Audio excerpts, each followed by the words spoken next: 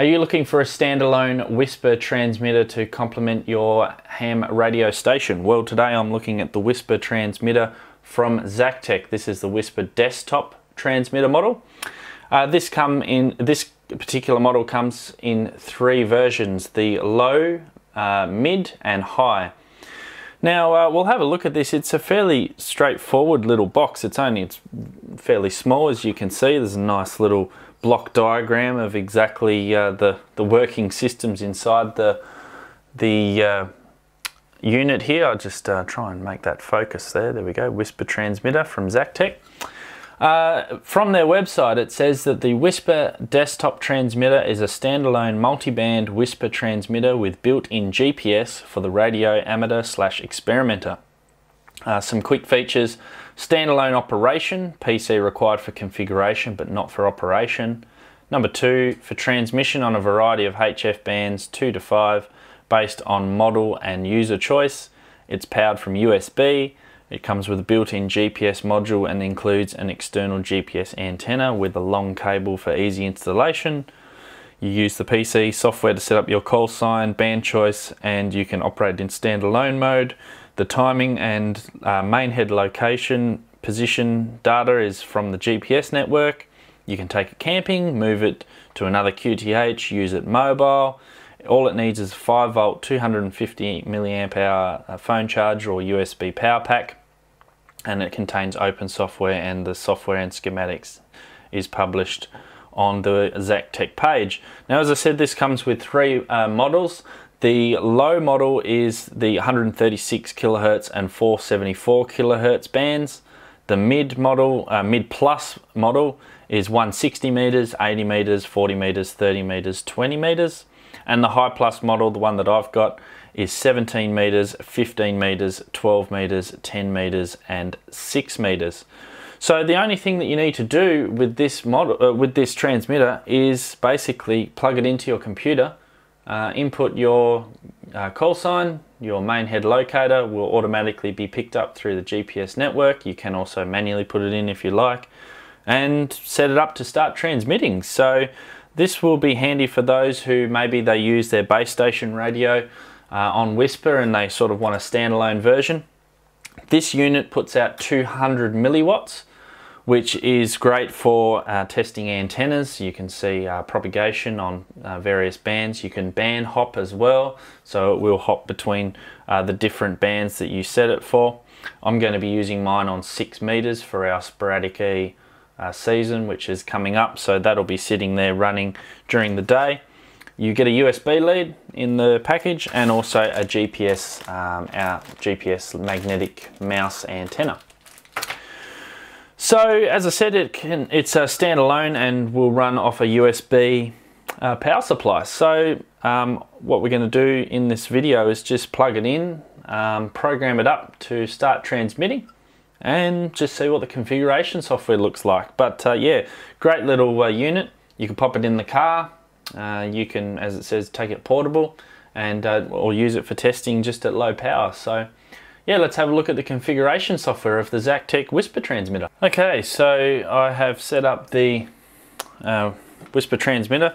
All I've done is I've just put a dummy load on the end of the output here. It's an SMA connector, so I've just got an adapter to a dummy load.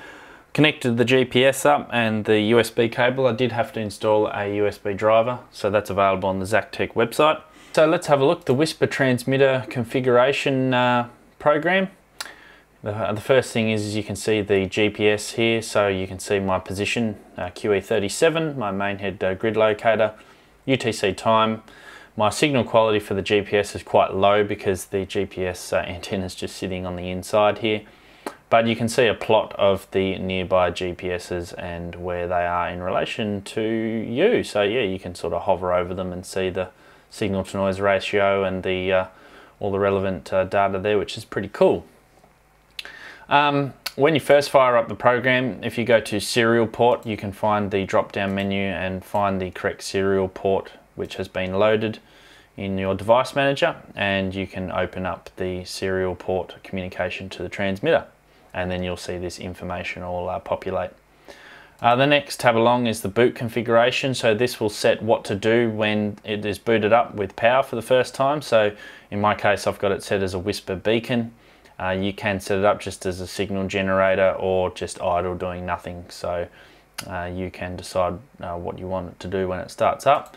It is a signal generator as well, so you can generate all sorts of signals. So in this case 50.3, if I hit start, you can hear the transmitter there has turned on my 7300 and I can hear the signal.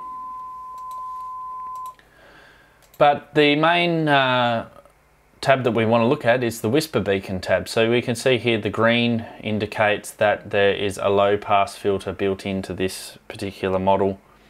So I can use it on those bands, so 17, 15, 12, 10 and 6. So you can go ahead and check which bands you want to transmit on, and it will toggle through and say which bands it is currently enabled or disabled for transmission on. At the moment, all I'm going to do is use it for 6 meters, so if I just click those off, now only 6 meters is enabled. The pause after transmission is how long the pause is between transmissions, so you can work out how long it's going to stop transmitting for before it retransmits again. Your call sign can go up here. This can be a maximum of 6 characters, as it says there. One thing that's helpful about this configuration is you can hover over and it will tell you exactly the description.